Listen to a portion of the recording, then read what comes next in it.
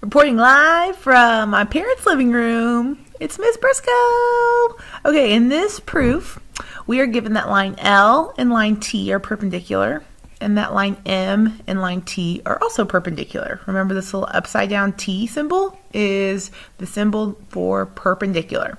So when lines are perpendicular, we can say in our proof, our next step is we can say that they are creating a right angle.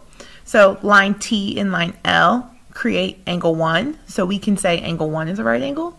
Line T and line M create angle 2, so we can say that angle 2 is a right angle. So in step 2, angle 1 and angle 2 are right angles. The reason that we know that those are both right angles is because we told you in the given that the lines were perpendicular. So the reason, the justification for this step, why are those two angles right angles? They're right angles because that's the definition of perpendicular lines. Because you know that those lines are perpendicular, we are able to say that those are both right angles. If angle 1 is a right angle and angle 2 is a right angle, you should start recognizing that pattern. If they're both right angles, they're congruent to each other. That's the right angles congruence theorem. When two angles are both right angles, they're congruent to each other. Their measures are both 90 degrees. They're congruent to each other. Right angles congruence theorem. Right angles are congruent. Now, I am trying to prove that two lines are parallel. Our goal is that we're trying to prove that line L and line M are parallel. So I know that if I'm trying to prove that two lines are parallel, I'm definitely going to use a converse. So I'm going to use the converse of something, one of my theorems or postulates. So I know that angle 1 and angle 2 are congruent. What type of special angles are angle 1 and angle 2? See that upside down F?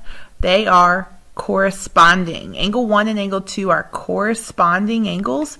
Because they're corresponding and they're congruent, that means that line L and line M have to be parallel.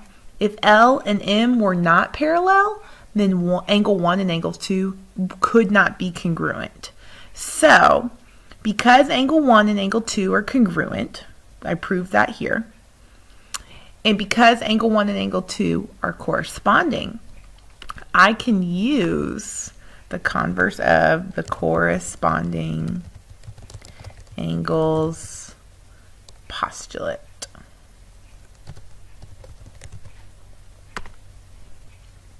So, something to keep in mind.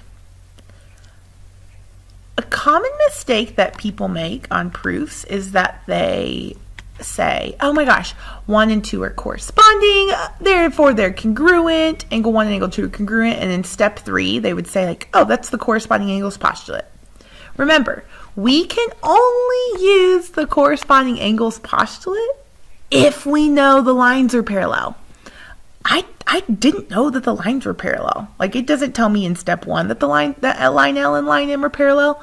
I don't know in step 2 that line L and line M are parallel. So I cannot use the corresponding angles postulate, the alternate interior angles theorem, the alternate exterior angles theorem, or the same side interior angles theorem, because I don't know the lines are parallel. That's the whole point of this proof, is I'm trying to prove that the lines are parallel.